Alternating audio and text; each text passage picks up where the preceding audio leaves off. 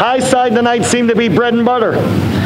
Yeah, just you know, I think I had a little better tire than Brandon had there, so I was just trying to get him scrambling a little bit, you know, so I could find a different line. So it worked out. You know, he had to start moving around. His tire was giving up.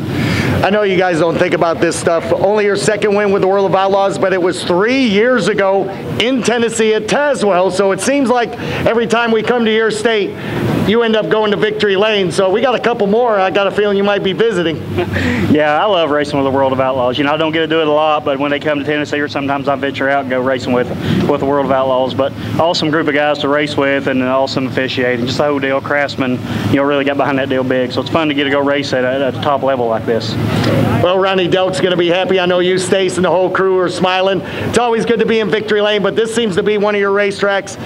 Bob worked the track. It took a little while, but I think it paid off. Oh yeah, man. He had awesome racetrack tonight. And you know, just they got out there and you know, I think they might have even changed their mind on what they was going to do. They started to move the tires, then they got out and done some other things with the track. But man, I tell you, he got her. Thank you. He got her going really good there. Good racetrack. Welcome back to victory lane, buddy. Thank you. Just like to say, you know, like to say thanks to my guys, my wife Stacy and Ronnie Delk, our car owner, Josh and Jerry here. These guys drove all night last night, ain't slept. You know, they just couldn't do it without these guys. Just want them guys to make sure they know that. Ladies and gentlemen, his second ever World of Outlaws win, the Winfield Warrior, Mike Marlar. A little bit better results than last night. However, I know you want to win, but we can't win every race. But if we win a championship, that is what it's going to be all about, and that's what you're going after. So these top threes, they're going to pay off. Oh yeah, you know, I'm pretty happy with our finish, but I know in my head that I probably gave that race up. Mikey did a really good job, and just